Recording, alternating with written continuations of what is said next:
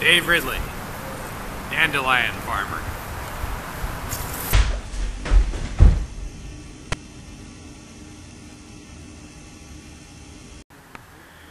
I've been collecting dandelion seeds for a couple years. I don't have as many as I should. And here's something I'm doing that you may want to consider doing yourself. That is harvesting dandelions, or at least understanding them. Dandelions can be eaten. The whole thing can be eaten. I think part of it's supposed to be steamed. I've been eating the leaves and the flowers for a while. I haven't really gotten into the roots.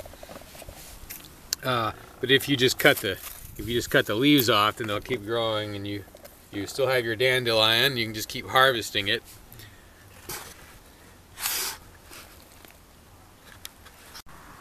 Obviously, they're easy to grow.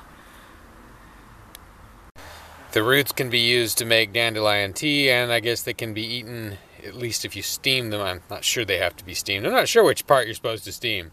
But the other thing is that once the flowers turn to white, you know, where they're starting to seed, then you just take the flower off before it starts spreading the seeds, and then they don't spread to places where you don't want them. If you're like me and you don't have the patience to become a real farmer, then these little beauties are a sort of a solution, because you can grow a heck of a lot of them. They're great for you, and you don't have to have much skill. Just get on the net and look them up. Look up the instructions for how to best grow them. But bear in mind, one thing I learned is that you're supposed to plant them a few weeks before the last frost. So here in New Hampshire, that means dandelion planting season is now, or very soon. Now they're already growing. This is April 15th that I'm shooting that. I will take these, put them in this peanut jar, put a lid on it, put some soap and water in there and shake them up. That's how I'll clean them.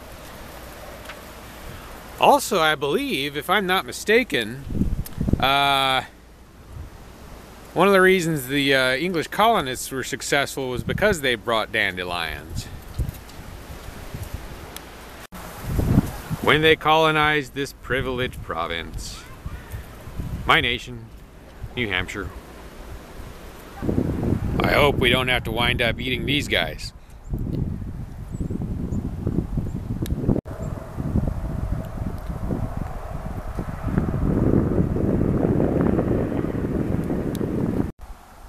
So I'm going to plant dandelions in this area, and normally I think my understanding is you're better off sort of leaving a tarp on top of something for a while to kind of kill everything off that was already there. However, dandelions are already starting to grow here, so I don't want to kill any of the ones that have already started.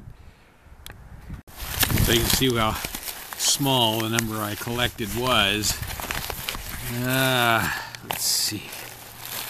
Okay, here we go. See, they're,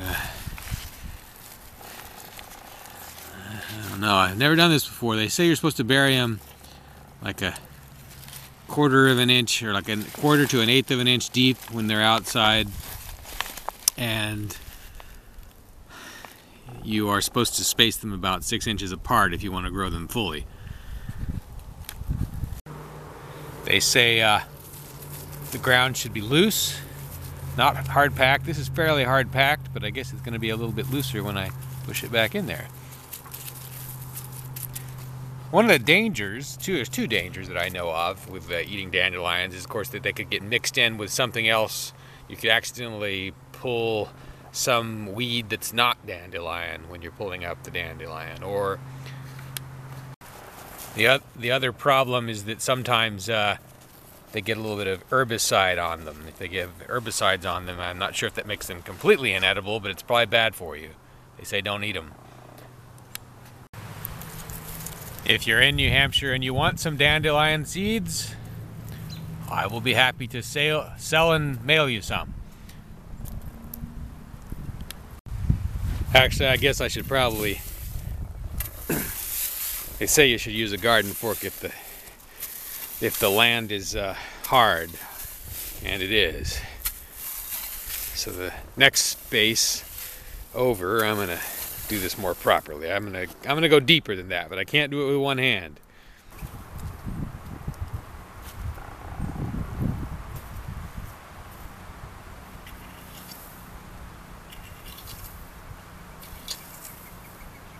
Dave Ridley, dandelion farmer.